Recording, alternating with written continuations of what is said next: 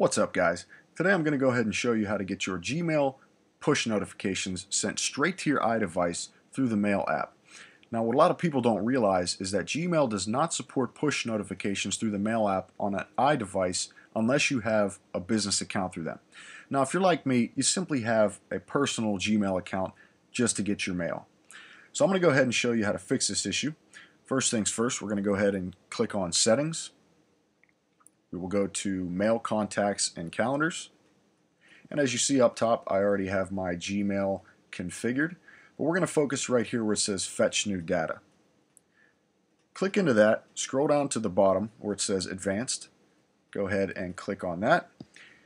And in your Gmail, you are left with only two options, Fetch and Manual. So no push, which is extremely annoying, especially when you're waiting on an important email to get sent to you and you need to receive it in a timely fashion.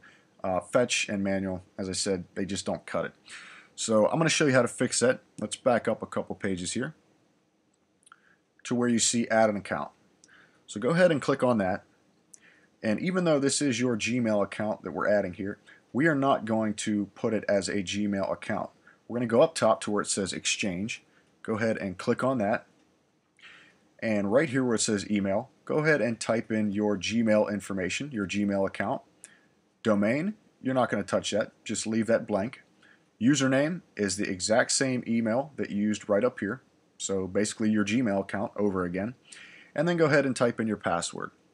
Now once you type in your password, you're going to click Next, and I will show you what will happen after that.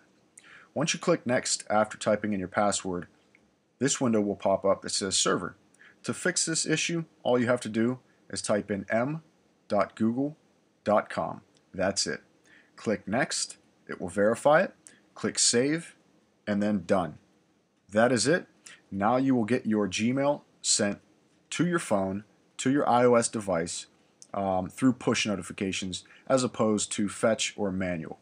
And I will also note that once you have configured this, you can go ahead and delete the Gmail account, because what this is going to result in is you getting duplicate emails for the same account. So go ahead and delete that Gmail account, but leave the Exchange. And now just to show you that it is supported, we will go down to Fetch New Data again. Scroll back down to the bottom to where it says Advanced. Click on that. Your Exchange now adds an extra option for push. So that's it. There's my tutorial for today. I hope this helped you guys out. If it did, make sure to give me a thumbs up. Leave me some comments down below. And as always, click up top to subscribe. You guys can always follow me on Twitter, add me on Google+. All links will be on my channel.